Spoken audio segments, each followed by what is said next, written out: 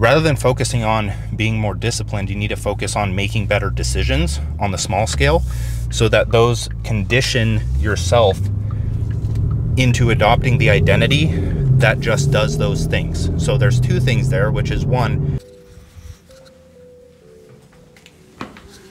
this could end up being either the most boring or the most inspiring video that I've ever made.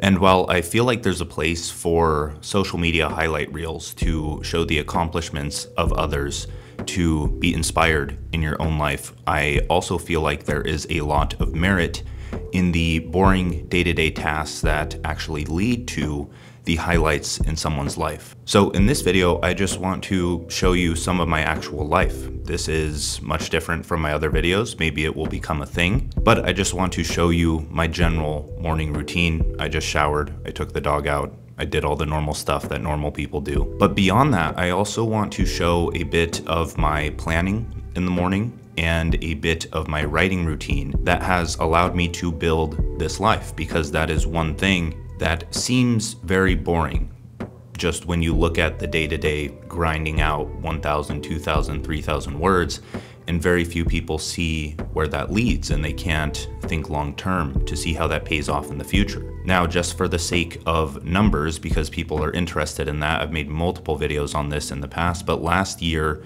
or 2 years ago, I have a video where I made $800,000 writing 2 hours every day. Last year, I was doing the same exact thing, but I made 4.1 million.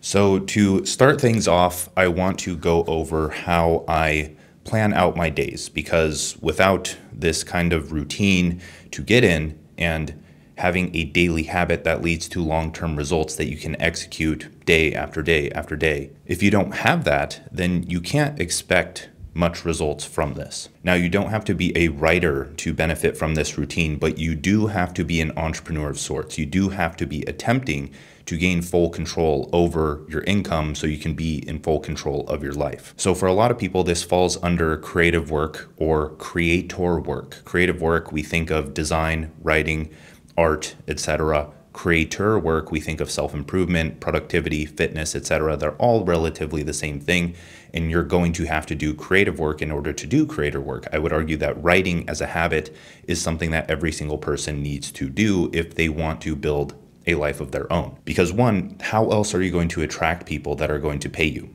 That's through media. Where is all of the attention right now? It's not on the radio anymore. It's not on the newspaper. It's not on TV. Some of it is, but it's all transitioning over to social media. So that means you need to get on social media because that's where the attention is. And without attention, you're not getting attention on your work. So you need to build an audience. People still think that this is some kind of optional thing, as if it's like a new internet job that people just fall into, when in reality, there's a reason why corporate companies are having their employees get on LinkedIn and start posting. There's a reason that, it's Tucker Carlson. I'm not big into politics, but he's going from mainstream media to just going full time on his YouTube channel because he doesn't need them to survive anymore. Looping back to writing, writing is the one thing that you do on a daily basis that builds an audience. You write posts, you write video scripts, you write emails, you write newsletters, you write texts, you write messages to your clients, to your potential customers, you send outreach messages. It's not as simple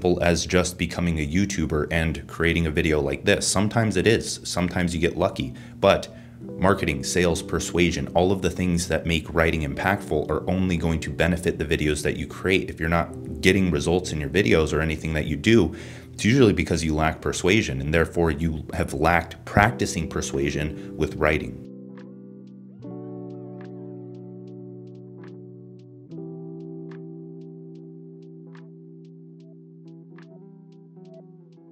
So the way that I like to build out my routine is separated within 3 time blocks. These usually last 60 to 90 minutes, and they're separated by walks or making breakfast or food That's around like 9 a.m. And then going on more walks. And then I end the day, my work day, by going to the gym. So a day in the life for me that we're going to go through is going to be composed of me going through that productivity routine, me going to the gym, and then maybe some stuff after to show you what I actually do. But I usually just go on walks, I chill out, I eat dinner, I talk to my friends, I message business partners, etc. So these 3 blocks that I lump my productivity stuff into, you can do it in 2 different ways. There's the build, publish, and maintain option, where each of those time blocks is dedicated to build, publish, maintain. If you don't have much time on your hands, if you're working a job, if you only have 1 hour, then you have to fill that with building. Your first hour of your day has to be building something that can potentially be profitable enough to allow you to do it full time. So for a lot of people, if we're going the social media route, that's building a social media audience so that you can eventually monetize it. Building anything else, a newsletter, anything aside from writing social media content and getting very good at growing on social media is a waste of time, aside from learning a skill and doing other things that you can monetize. But that's main priority. So for me, in the build, publish, maintain, I have building, which I'm writing books now. So that's my long-term project. But in the past, it was building products out, digital products, or my freelancing business and trying to land clients.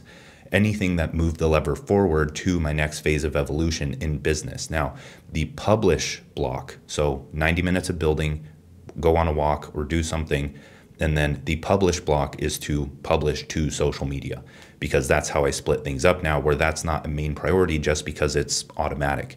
And then after that is the maintain block, where I'm maintaining projects that I've built in the past that are earning me income. So I'm talking things like the last book, or certain courses, or Cortex, or client work for Cortex University, or responding to emails, managing finances, going through the rest of my to-do list, doing spillover tasks, etc. The second way you can break this down into 3 different blocks is the long-term, short-term, and immediate. So the first block of your day is long-term. This is usually if you're doing something full-time, right? This is your full-time thing.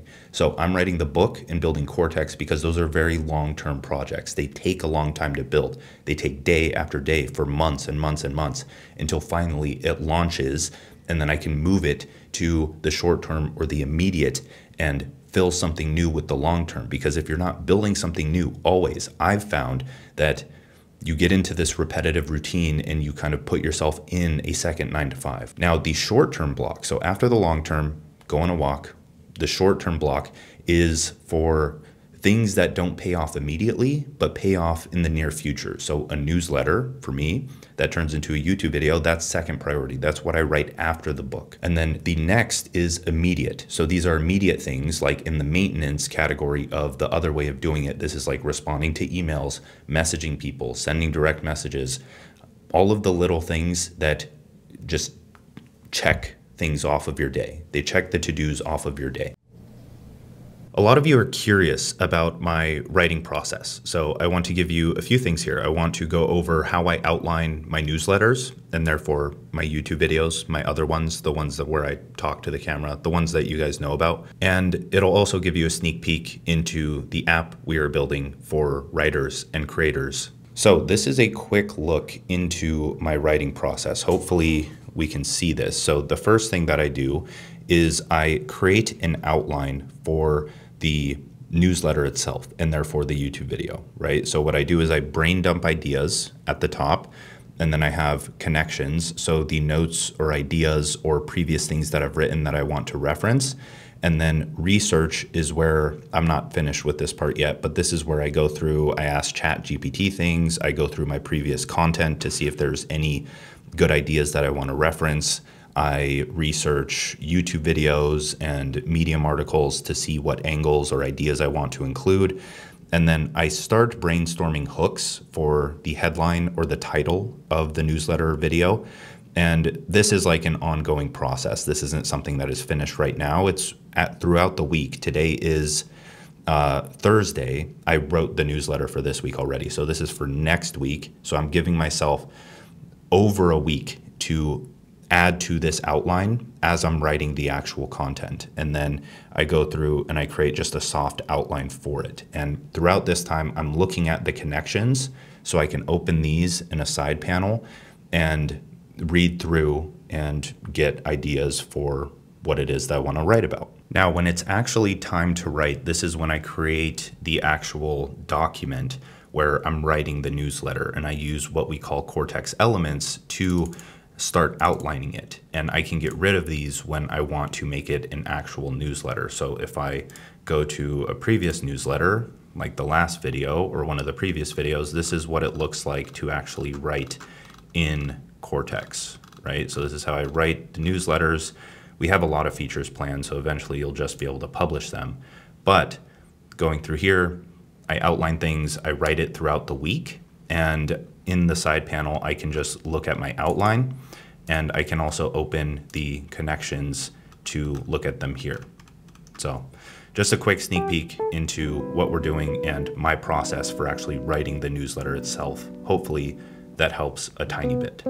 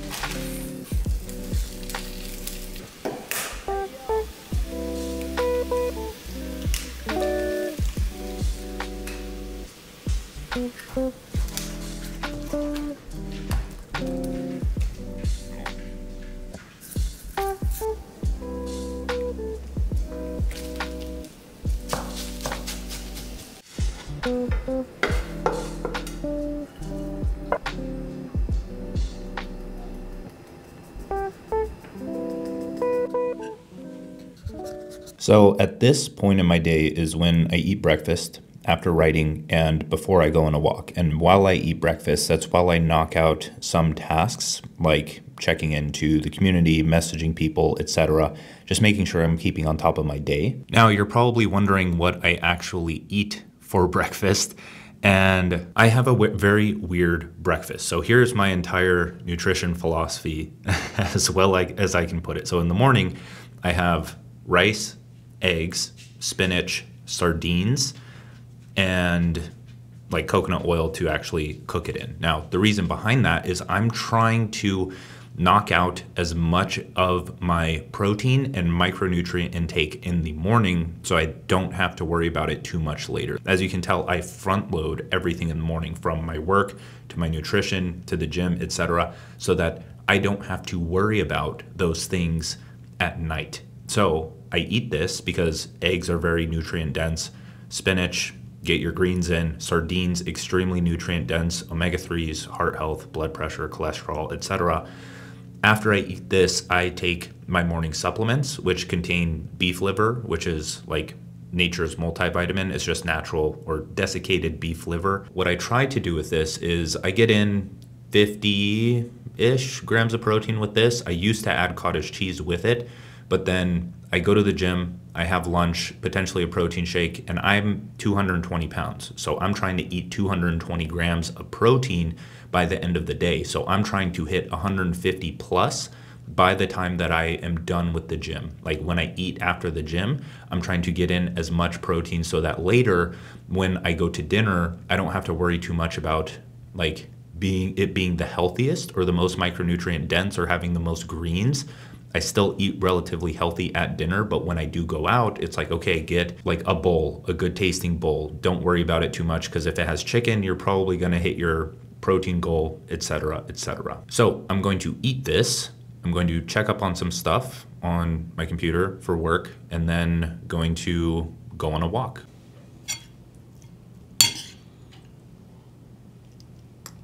I walk about 15,000 steps a day. And on those walks, I like to listen to audiobooks and YouTube lectures and just educate myself on things that I want to learn that can fuel my work or just make me a smarter individual. I feel like that is a lot more beneficial than not really doing anything or always working all the time. So right now I am listening to The Way of the Superior Man once again. I listen to it often, maybe once a year. I highly recommend it for anyone looking to live a life of purpose. Now, a common question that I get is, Dan, do you do anything like sauna or cold plunge or anything like that? And the answer is no. One, because I just don't fucking like those things. They don't sound fun to me. Sauna isn't that fun. Cold plunge is just pure torture. And I don't have the time to fill my routine with all of those things. Like, I don't know how people get things done if they're doing cold plunge in the morning, run in the morning, sauna sometime in the afternoon, getting sunlight, going on a walk, doing a run, doing whatever. It doesn't matter. I like to think from a big picture. What is it that I'm trying to accomplish? What is the ideal future that I'm leaning towards? And to me, I've found that walking 10 to 15,000 steps a day, going to the gym, and doing cardio in exchange for one of my walks occasionally is how I achieve that. I get sunlight, which is absolutely necessary. I would rather just sit in the sun for the benefits of that rather than sit in a cold plunge or a sauna. Just makes more sense. So if I can walk in the sun, especially shirtless on the roof like I do later in the day, or just shirtless around when it's sunny and I can get some form of a base tan, that just makes more sense to me. Two, well, one, not only am I generating ideas for my content, am I thinking through ideas and using this as a part of my creative process, I would say that I'm technically working. I would consider walks a part of my work and my life. The second thing there is that that much walking burns quite a few calories. So I'm not too worried about how much I eat. Well, one, I have to eat a lot. I weigh a lot. I go to the gym.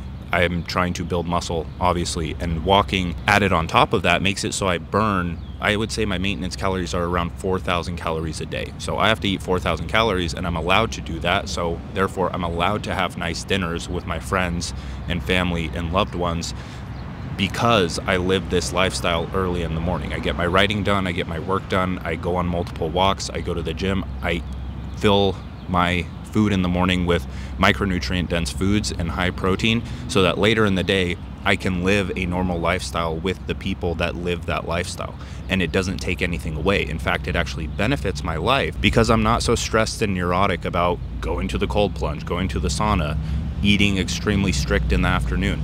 I'm solely focused on doing what I need to do in the morning and then doing what I want to do in the afternoon.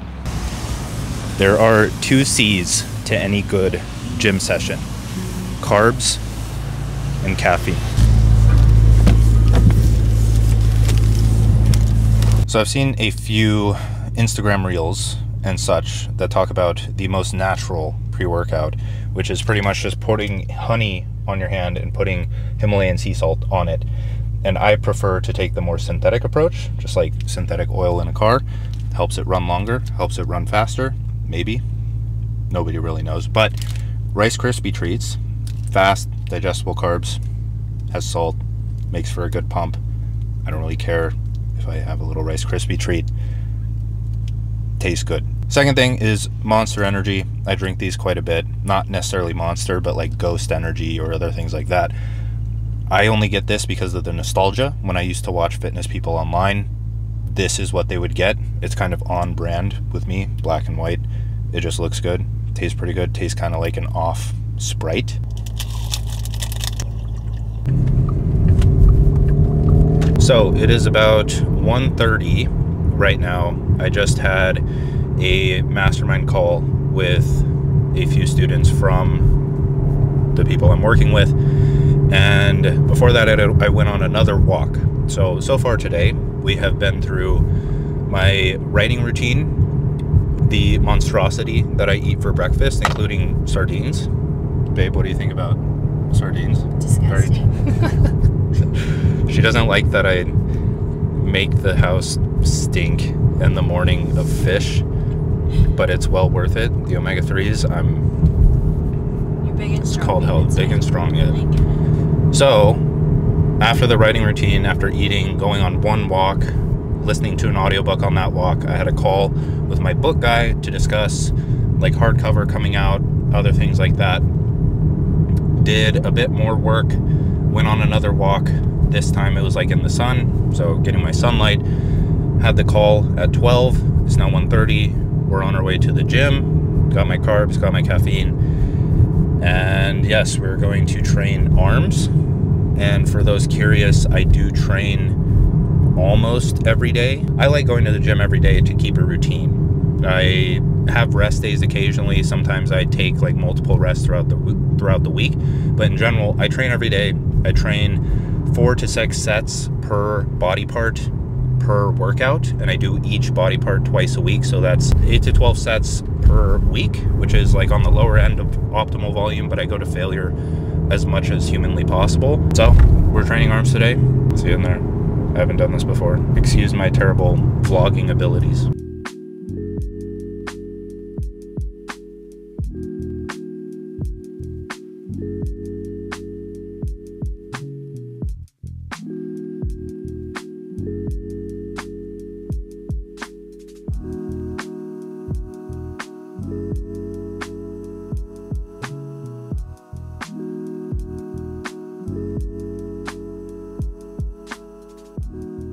So we just finished up at the gym. My workouts are usually like 45-ish minutes because since I go every day, my volume is split across those days and my workouts aren't that long.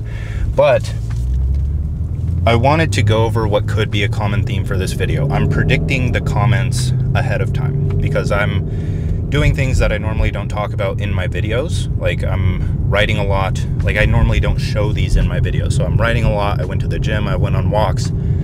So I can assume that a common question will be, how do I develop that discipline? Or how do you stay so disciplined and do those things? I want to reframe that a bit where I don't think it's about discipline. I think it's about becoming the person that automatically does those things. And they don't even have to think about it. It's just about cultivating an identity and the actions that that identity takes towards specific goals lead to those actions, and it leads to you doing them without thought and enjoying them. So rather than focusing on being more disciplined, you need to focus on making better decisions on the small scale so that those condition yourself into adopting the identity that just does those things. So there's 2 things there, which is one, gaining perspective. There's perspective and there's perception. So you gain perspective of your situation where you zoom out and you think about the future that you don't want and the future that you do want and where your current actions are leading you. So in terms of going to the gym, where do you not want to end up in life? Fat, ugly, feel like shit. It's not a good life. Where do you want to end up in life? Jacked, rich, tan, happy.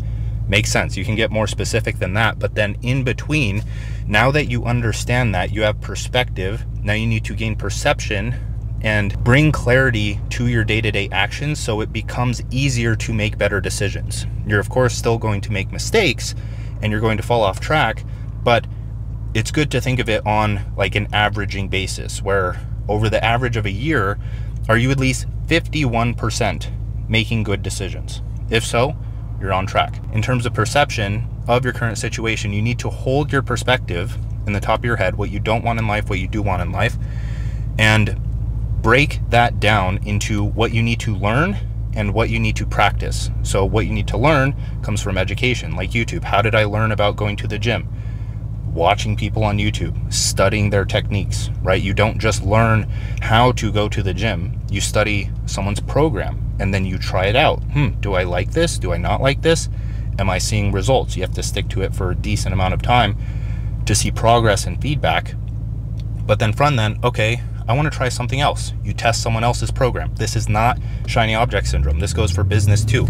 You don't just like fall into the right business model. You test a bunch of different ones, you fail at them, and eventually you learn the patterns and principles that make it work. So by trying multiple training programs, you learn, okay, I need progressive overload. I need a certain amount of volume per week. I need to get pretty close to failure. I need to train with enough frequency, once a week, twice a week, maybe 3 times a week.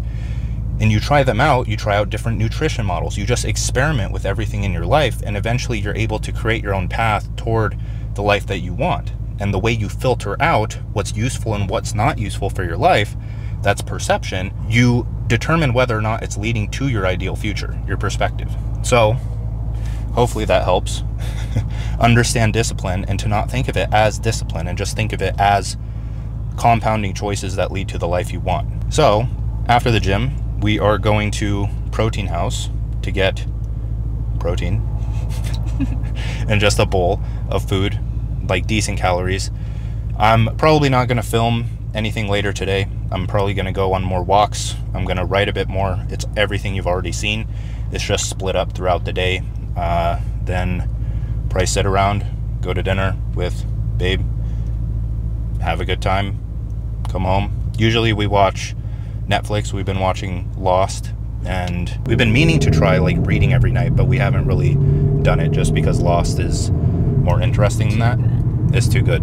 But tonight we're gonna read, or we're gonna do something, maybe go on a walk and just have quality time together. So I'll end the video here because I'm sure you don't want to see me just do the same thing over and over again. Some people like that, I don't know. Leave a comment letting me know what you thought of this kind of video. Bye.